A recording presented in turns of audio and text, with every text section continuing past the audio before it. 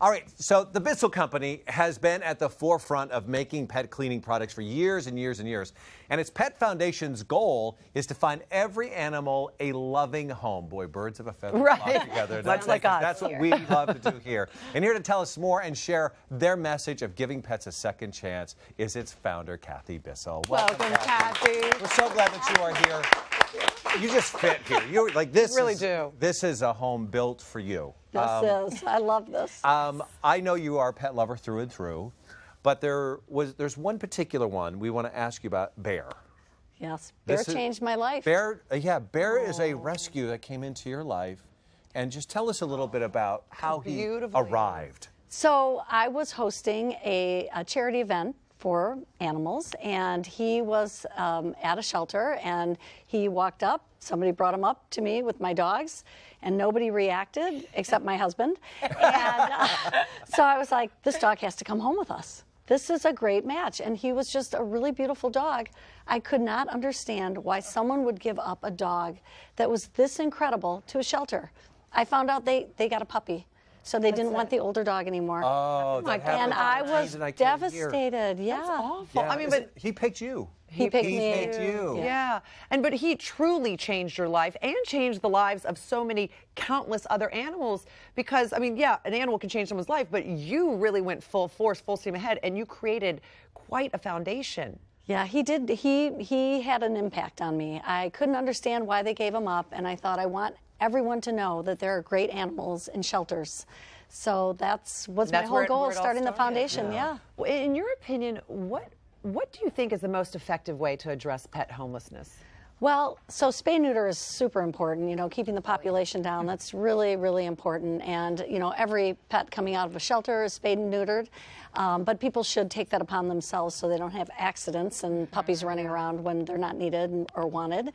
And the other thing I would say is adoption. Adoption is really important. If everybody went into the shelter and adopted, we wouldn't have this problem, and it would keep the population down. Just visit a shelter. Right. Just don't even go in there thinking you're going to just go in and visit them. They can use your company so true. and see what it's like. So the foundation that you have, which is wonderful, how does it help shelters, or how does shelters get help from them? Well, shelters can become a partner with us, and we would check them out. If they're a 501c3, they can become a partner, and then we work together to help fund some of our mission, or all of our mission, which is spay and neuter, microchipping, adoption, and foster care. That's so important. It's foster care. Yes, I think what I think a lot of people don't know is that rescues and shelters don't get a lot of money. They struggle, and they're trying to do the best they can, and oftentimes it pulls from their resources. And so just having a backing, that support of somewhere to turn is so important. So amazing. I mean, and what you guys have done, you have made quite an impact on shelters in all 50 states, by the way. This is no small thing.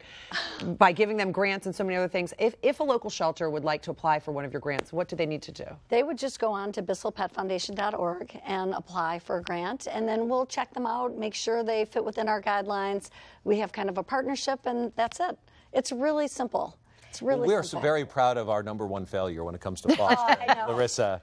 And with all, this is when failure's a good thing. I mean, I know. such a. I wear failure with pride. I'm with you. Good. It is the best kind of failure. If you're going to fail at something, be it a Go down failure. and blaze of glory. All right, just It's a happy failure. don't hold anything back. How many dogs have you had through your house? Oh, I 60? don't. I plead the fifth. No, I'm not kidding. About 60 dogs go through your house. I've had a lot of, 60 not dogs? at one time. But, Of course not. But yes, We verge on hoarding them. Yeah, Yes. I know, right? But I actually have a question, because you help shelters, so that's, you know, a national level, but you also have gone into so many disaster zones. And we, you know, part of our Adoption Ever After is featuring an adoptable animal every day. And many of them, because of all the disasters that happened this year, came from the hurricanes and all the horrible things that were going on. So how did that come about for you guys to go help? So we actually didn't go down to that area, but our partners were pulling up animals, bringing them north so they could be saved. So the shelters in the south were full,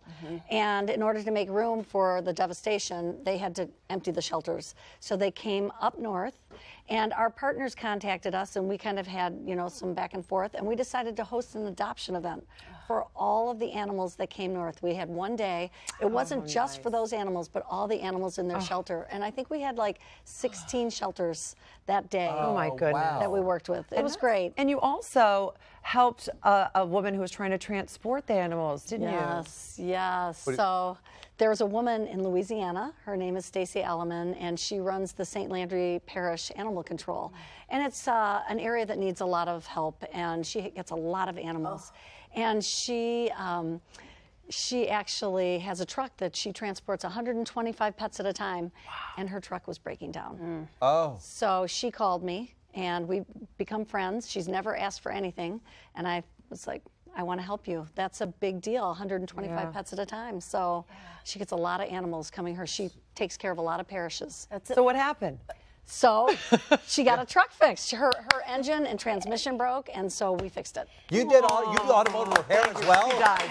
I'm very impressed. I fixed it. The other thing that allows is that now any money she gets from any other can go to gas and can go to cleaning supplies. Oh, sure. Can go to the things that add up that you don't even think That's about. right. I know. She has a lot of need there. That's right. And just going back to what you're saying, too, when you think about the natural disasters that happen, so many times we're just about, we're trying to take care of one another. Yes, exactly. Pets are forgotten. They are forgotten. And you think about they're lost, they're lonely, they're away from their owners, and they want a place to stay and just to be warm. true. And it's so important to have people out there like you, the foundation, giving. Yeah. Well, thank you. Yeah. Thanks to you and your Everybody family. does their part. If everybody just took a piece of this and owned it and helped, I mean, even if it's small, it would be huge. Yes. No pet left behind. No That pet is your Yeah. motto, and we know, appreciate right? that. Yep. So every year you do an amazing fundraiser. This has been going on for 13 years now. Your Blocktail fundraiser. Yes. 2018 is So your job. exciting. So anything special? Well, we always have hosts that are there, and it's just special because we're hoping to raise more money, more awareness for adoption. People come and they wear their blue jeans and they bring their dog and they drink beer, and it's like a fun. festival. It's fun. wow. Yeah. You might And end all up the with dogs another get dog. along. I know. And you might end up with another dog. You could. You had to. Absolutely. You should come. I know. I was going to say, I'm going to, you don't even know this, but I'm inviting her. You put a little I'll be country there. music on, she'll be there. In her cowboy hat. Like She'll that. definitely end up with another dog. Well, listen, we share your love for animals, and you. Cathy has done so much. She's inspired so many people along the way. When we come back, we're going to talk actually about some of the new Bissell products that she's created for our pets, because we want a clean house. We want our pets to be clean.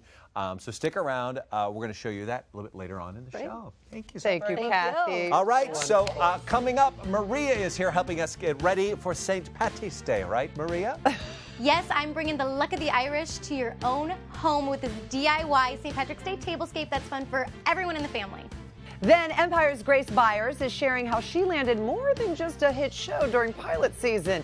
Now, this is the stuff that Hallmark movies are made of. I'm not kidding. That's a little hint at what she landed. Woo! Next, we're heading into the kitchen for some finger-licking good food with Danielle Cardis. Okay, you guys, we're making these pulled chicken Sammys. You're not going to want to miss it, so come right back.